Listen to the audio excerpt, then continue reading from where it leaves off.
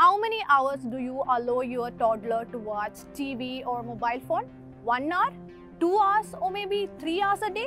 Well, Sweden's government have advised parents not to allow their toddlers under 2 years to watch screens or use mobile phones at all. Sweden's public health agency stated that children under the age of 2 should be kept away from television and other digital screens completely. Sweden also recommends parents to not allow their children to have more than 2 hours of screen time a day for kids aged 5 to 12. The Sweden government noticed that the excessive use of mobile phones has drained productivity in kids and disrupted their sleep patterns. The health agency has recommended keeping kids away from mobile screens and television before going to bed and keeping tablets or mobile phones out of the bedroom.